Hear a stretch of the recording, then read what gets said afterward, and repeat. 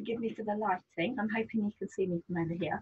I'm going to run you through a quick little spinal movement routine. This is a beautiful one to start the day with. So if everything is feeling good and you're just wanting to kind of increase that mobility, if things are a bit sore, then maybe you can start with a bit of my neck release video, or you can start with a bit of my lower back release video and then add this one on. And you can see how I'm putting them into bite-sized chunks, so bite-sized chunks, so it becomes kind of like a create your own adventure. You can pick this one and bolt them together and then finish with some breath work, you know. So that's what I'm hoping for. So you'll be probably familiar with a lot of these exercises, but I'm going to do it in standing so that you can see me. There would be nothing wrong with you doing this in high knees or sitting. It's just then when you come to the roll down part where we're moving the hips that you'd have to kind of accommodate for that. Standing is a great place, especially in the morning. You can do it looking out of a window, even better. It's all about kind of telling you to be upright and face your day. Okay, so that's where we're at. Just a reminder, listen to your bodies. You know, don't go too quickly with these ones. Remember, it's mindful, and you want to be feeling. Your feelings are your guidance system. So if something doesn't feel quite right, don't push through. That's not what we do with mindful movement. Your body is saying to you, oh, I'm not quite doing that in the right way because it doesn't feel good. So what I would suggest is you make the movement smaller, or you go back to a previous exercise, which is a precursor, which is always going to be a little bit more gentle for your body. And that's not to say it's a lower level. What you want is the right bits to move and the right bits to stay still. Okay, so it's a lovely balance of stability and mobility, and you'll hear that as I talk you through these exercises. Okay, so to get your spine moving, to feel like all those joints are limbering up, to engage through those core. So I don't like the word core really, but they're the muscles that wrap around the bones of your spine. They help you with individual twists and all kinds of stuff, but they're really important in keeping you tall, keeping you stable. We don't think about it, but our spine's really wobbly like a spring. You're just not used to it because you're so used to keeping yourself upright. So these muscles are working hard for you all day long to keep you up. They're the muscles that you rely on for your good posture. And if you're in a good posture, you can breathe better, you can digest your food better. All your muscles and joints are under less stress, and they can work more efficiently, but they're less likely to get damaged. So that core, those muscles wrapping around your spine are really important. Okay. All right, so let's get going. I'm going to start with something called rib cage closure arms. This is where I hit the wall in front of me. So your job is to keep that rib to hip connection, as in that this isn't going to get smaller or bigger. I'm holding on to whatever I need to hold on to make sure I stay nice and tall. So we'll start with a breath to lift you up at the back, and then a breath to drop you down heavy at the front. A breath again to lift you at the back, and a nice heavy breath at the front. Okay, so you're going to breathe in to lift those arms up towards your ears, and then you're going to breathe out to lower those arms down. Your rib cage closure, let's go for 8 of them. So as you lift up, you're going to feel maybe the armpits lift, the shoulder blades slide up, and even the collarbones at the top lift towards your ears. All of that is good. You might even feel your ribs coming apart, as in rib away from each other. But what you want to still be feeling is that you have this anchoring of your lowest part of your rib cage down into the tops of your trousers as you lift those 2 arms. Last couple. So what you want to make sure of is that you're not swaying forwards and back, that your chin is in, your neck is long, and you're feeling like your head is reaching the ceiling, and it's staying reaching as those arms come down.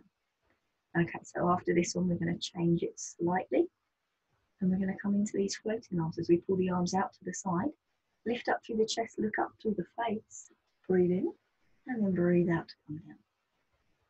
So in breath to lift the arms out to the side, look up through the chest, through the face. Don't do too much neck. Think more about that chest lifting away from your belly button.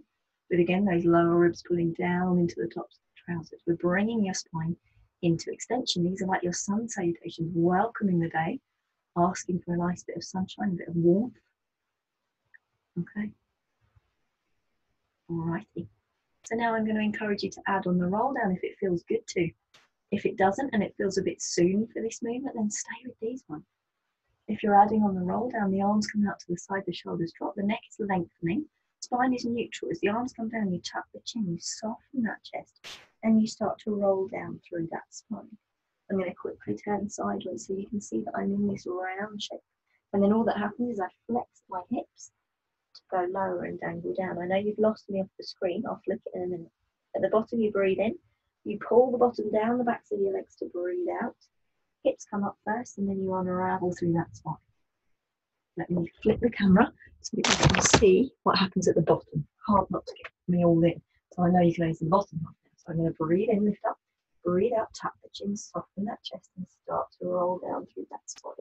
You'll start to see me come onto camera as my hips flex, my knees are a little bit soft, and I dangle here.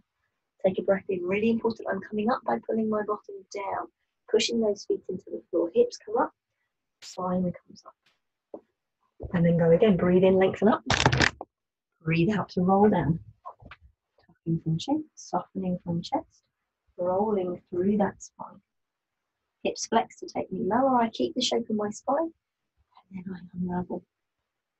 For the next 2 or 3, let's add on the movement of the arms. So you're going to lift the arms up, lift the chest, lift the head, and then lower down. Neck lengthens, chest drops. You tuck the chin, you soften the chest down into that roll down.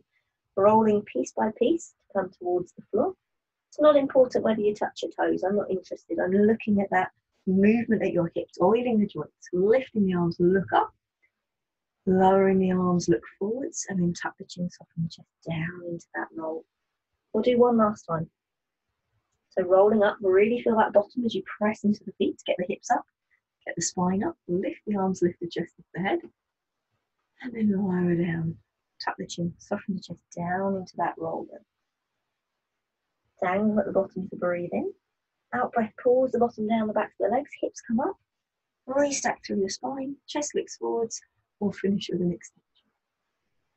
Okay, and then release. So now we're going to come in to some rotation. Using those same arms, I'm going to pick the arms up as I turn my head, my body, and my hips to look to the left. Hips come back, body comes back, head comes back, and the arms come down. Try not to hit the right this time. As I come up, turn my head, turn my chest, turn my hips, and then come back from my hips, from my body, from my chest. So keep going. I'll flip the camera again so you can see the bottom end of me. When I say that my hips are twisting, it means that my thigh bones will roll. There'll be a twist at my ankles. I must come back from hips before I come back from body. Okay, keep going. What you want to do is make sure you do an even number of these ones, and that the lift and lower of your arms happens with the twist of your body. I'm twisting my body to rotate, and I'm lifting my arms to rotate and lowering my arms to come back. Okay, so now we're going to try a different kind of arms. These arms, as they come flopping across your body, let them dangle really heavy. The arm bones are rolling in and rolling out, and then add on that rotation again. Let it be really free flow. Your head moves with your body. Your hips are twisting as well. I know you can't see that in me. You've got that same rotation of thigh bones. If you do start to feel discomfort in the knees, just make the hip movement a little bit smaller. We don't really want your knees to twist. They might be feeling a little bit sore if your ankles are a bit stiff or your hips are a bit stiff. Allow this movement to flow through. Beautiful. And then what I say to stop this one is to count down. I'm going to finish with another 4. But I'm not going to stop dead this movement. So 2 more. I'm just going to allow this movement to come back and settle me back into the middle. Beautiful. Okay, so now take those feet a little bit wider. Sometimes it can help to have wider feet when you're rotating as well, but definitely for your side reach here. So I'm looking to bend the spine to the side now. So I'm going to breathe in as I lift that right arm up towards my right ear, left ear to shoulder, and then bend through that spine. Everything faces forwards. Take a breath in. Breathe out to restack all the way back up, and then lower that arm. We go to the other side. Left arm lifts towards your ear, head tips, body tips. Take a breath in as you get there, and then a breathe out to restack you all the way up. So really important that you're stabilizing against a lean back of this one, so keeping those ribs anchored at the front. And you're also stabilizing against any kind of rotation. So be cautious that that top shoulder doesn't come forwards, but that you feel like you're between 2 panes of double glazed glass. You can't go forwards and back. You can only go side to side. And again, you can add on with this one. Once you're over into the side reach, press your hips in the opposite direction. Bring the hips back before you restack the spine. Lower the arm. And then we go the other side. So the arm lifts up. You dip from the head, you dip from the body. And you push your hips over to the left. You drag those hips back and restack. Again, if the hips feel a bit tight, this might not be a big movement. Okay, that's sway over. You must keep everything square. Just do one more. So you always want to make sure you're evening yourself up with these movements. Good stuff.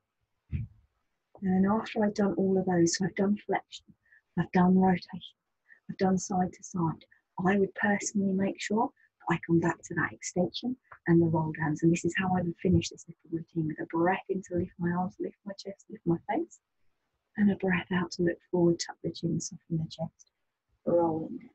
These roll downs give you so much length through that spine as gravity pulls you bone away from bone. But what you're really teaching your body here is to work your bottom. Like with your squats, work your bottom to get those hips back up to where they started. So I pull the bottom down the backs of my legs. I press the thigh bones back and the hips forwards. Once my hips are over my knees, over my feet, my back doesn't have to do very much to unravel. Let's just go for a couple more. They feel so good. Thinking about the length so that you're stretching up and over something as you come down. Don't let that lower back collapse just to touch the floor. It's not important. Think about the messages you're sending your spine, and it is, can I find the roundish shape where I'm lengthened at the back and yet shortened at the front? And then can I hold on to it as I flex at my hips? Hold on to it as those hips come back to start, and then restack. And I would always personally finish with a look up. A big breath in at the top, and then come to your neutral, lengthen up through the tips of the ears as those arms come down. Or finish with arm movement, so those arms come up and behind your head. Elbows go forward so you can lift shoulders towards ears, and then drop. Reach the arm up, think long through that neck, and then release the arms down by your side. We'll do two more. Arms come up and behind your head, elbows drop forward. Shoulders to ears, and then release. Reach up, keep that neck long as the arms come all the way down. Last one, can you keep that anchoring at the front as you lift up through the arms, the shoulder blades, the collarbones, hands come behind your head. Elbows are forwards, not pinned back, so that I can lift my shoulders and then drop them down.